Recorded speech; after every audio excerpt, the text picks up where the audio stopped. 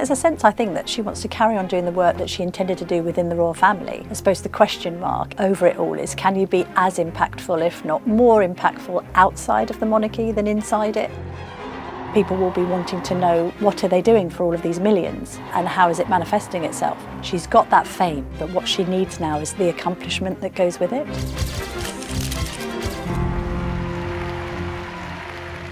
It's hard to know for sure exactly what Meghan wants to achieve in the next 10 years. Obviously, a lot has been made of the idea that she has got these political ambitions, and could she one day run as the Democratic presidential candidate. I think people who know her aren't ruling that out, but aren't ruling it in either.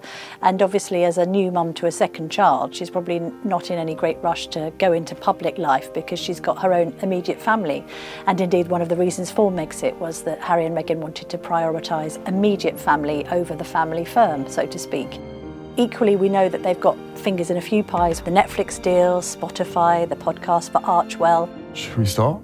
No? Ladies first? No, say it, because I think it sounds really nice with your accent. Archewell Audio. I mean... Meghan has written her own children's book. Harry's now penning an autobiography. So there's been a lot of announcements, but we still need to find out, well, where are they going to put the substance into some of the stuff that they've suggested they're going to do in the future?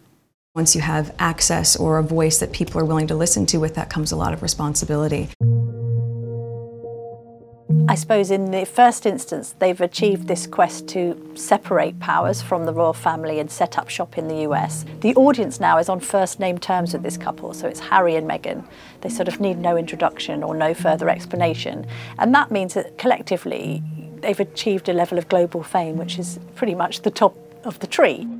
I suppose there is this sense that Meghan wants to be this kind of champion of progressive thinking. Some people have been a bit ungenerous about that and sort of nicknamed her, I think at one point, Woko Ono, saying that she's championing woke causes while tearing Harry away from his family. A more positive spin on things might be that she sees herself as being a champion for mixed race communities, equally for women. She was an advocate for women at the UN and therefore has got a voice on a kind of feminist platform. Meghan has had a number of roles now: actress, producer, author. And I think as she moves forwards, there's this need, I think, to put some substance behind some of the suggestion of what she's going to do. And I think it's widely acknowledged that she is quite a powerful orator and that she speaks very well. I remember somebody telling me about how she could just absorb a brief and look at a speech once and be able to deliver it word for word. What? And that's obviously a skill that she's gained in her acting training, let alone any of the philanthropic work she's done. Your voice is a reminder that you matter, because you do, and you deserve to be heard. In a way, I think that Meghan is modelling herself on some of her heroes, be it sort of Serena Williams or Michelle Obama. She's got that fame, but what she needs now is the accomplishment that goes with it. You can talk about what you're going to do, but you actually have to go and do it. And that's how you create a sort of legacy around you. So when it looks forward to 10 years' time, you know, who knows where Meghan might be? It all depends on what she does to fill that time. Look at the Invictus Games. You can talk the talk, but if you actually do it and produce something that's widely acclaimed to be a good idea, that's been a success, and has helped to break down barriers or stigma when it comes to disability, then everyone's going to applaud you. It's for the same reason that initiatives like Head Together were a success, because they actually did manage to change the conversation on mental health.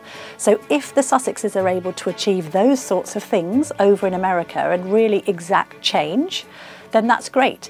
If, however, there's a sense that they're continuing this narrative that is largely speaking to themselves and is overly self-indulgent and not enough about the people that they serve, then they're going to encounter problems. I suppose the point is that people can say who they want to be, but people only become the people that they become if they've done things. People see through it very quickly if it's all talk and no action. And there's been criticism of the couple, you know, they come out with a load of word salad, which doesn't mean much to anyone. So I suppose people do need to see initiatives, but they don't need to look far back in the past. You know, Harry doesn't need to reflect too far to see where things went right for him. And things went right for him in the army, because he got involved and he was one of the troops and he did things and he went out and fought in Afghanistan, and equally with the Invictus Games and with some of their charitable initiatives. You know, when they've got stuck in and rolled their sleeves up and really engaged with the subject matter, then they've prove hugely successful. So I think there's been a kind of a lot of expectation built around what the couple are going to do next. Now they just have to go and do it and hope that it's a success.